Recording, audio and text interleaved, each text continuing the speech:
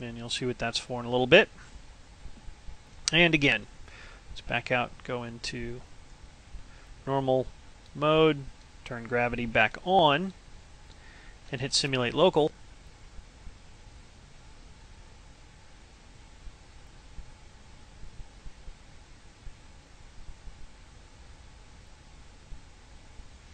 Now the skirt's awfully high up here, so what I probably want to do is go into group subobject mode, select the waste verts. I'm going to turn the constraint off for a second. Go back out, simulate local, and now this dress should actually kind of slide down a little bit.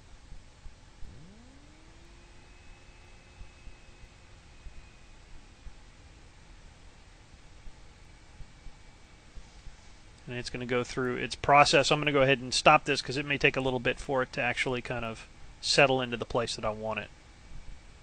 Okay, so now it's kind of fallen down a little bit, and so I can go back into group subobject mode, select the waistline verts, and now I'm going to turn that constraint back on, and I can simulate local again.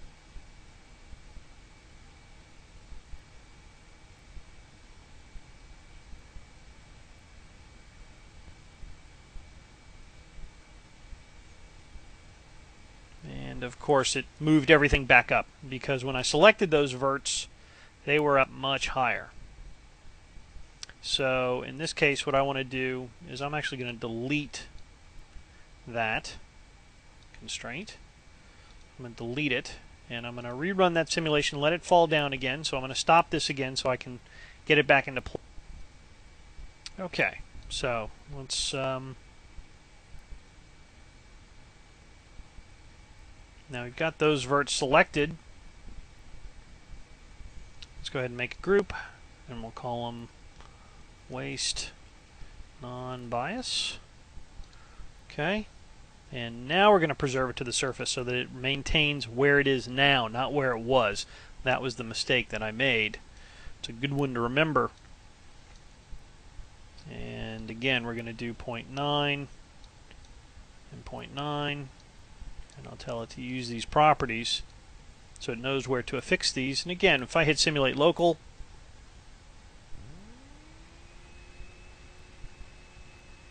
looks like I may have forgotten a vert.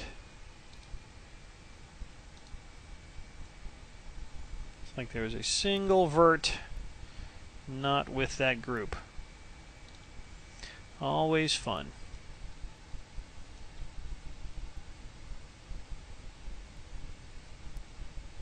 Wow, that's new and different right there. So now I've got a vert passing through or trying to connect itself to this part of the geometry. Considering it was so far out, it thinks that it should connect to this surface, not this one.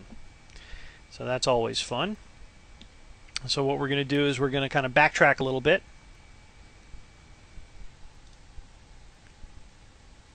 And what I'm going to do is, again, I'm going to delete the waste vertices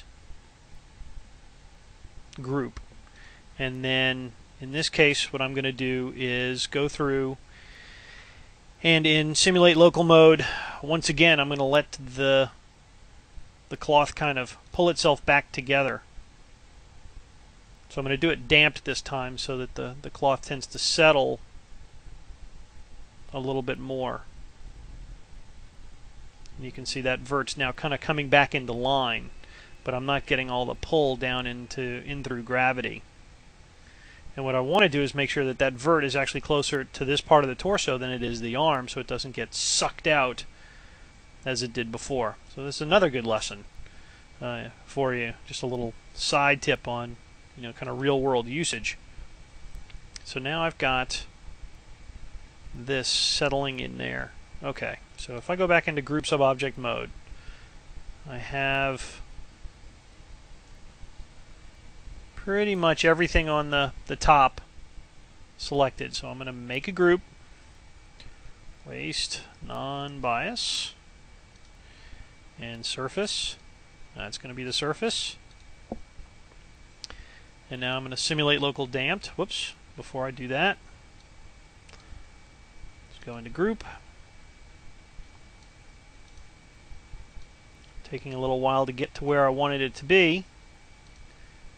apologize for that, but you're getting a kind of a good indication of the workflow and some of the challenges you may face. And that's always a handy thing to know as well, as to when things kind of go wrong, what to do to correct them. So now I'm back up in Cloth Effects. I'll hit Simulate Local, and this vert shouldn't jump out here now. Now it's going towards the waistline, which is where I wanted it to begin with. So now I can hit Simulate Local and let this dress, much longer, almost ankle length, drape down and let it be affected by gravity. I think it pretty much is. So now I'm ready to simulate. So at this point, let's save again. So I'm going to save this.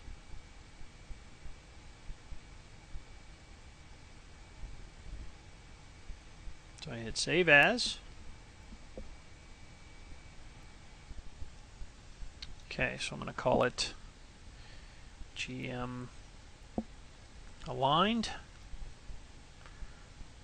Or I should say, just example aligned. So it's going to save all that out for me. And now I can go ahead and start simulating. And I'm going to simulate each one of these passes separately. And instead of forcing you guys to watch, as you've watched me kind of struggle through getting these things set up, when I'm done, you'll get to see them. So I'll stop now and be back in a little bit. Alright, so now that this is done, even though these dresses aren't exactly the same, I want you to kind of watch the area right here on both of them, because you'll notice that this one is going to give you some interesting stretching that the other one doesn't provide.